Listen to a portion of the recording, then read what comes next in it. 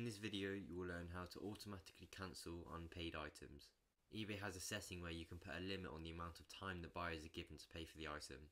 So the first step to do this is you want to click on where it says hello and then your name at the very top left hand corner.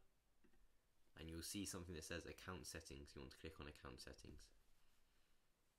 Once you've clicked on account settings, you want to make sure that the account section here is selected, and if we scroll all the way down, underneath selling here, you'll click on selling preferences. Once you've clicked on that, you'll see that it says all listings and orders here, and the third one down where it says preferences for items awaiting payment, you want to click edit. Once you've clicked edit, you slide this to the right and you are faced with loads of different options here. The first being the amount of time that you give the buyer to pay for the item. Unfortunately, 30 days is the only amount of time period that you can give. The next option being to automatically relist the cancelled items. I would strongly recommend having this selected as it saves you the time of actually having to manually do it yourself. And this last box here allows you to make a list of buyers that you want to exclude from having their payments automatically cancelled.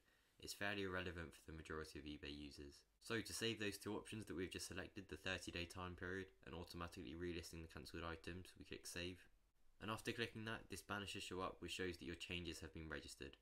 That is the video. If you did find it helpful, it would be much appreciated if you could like the video and subscribe to the channel. I post daily tutorials on some of the most common problems that people face when selling online.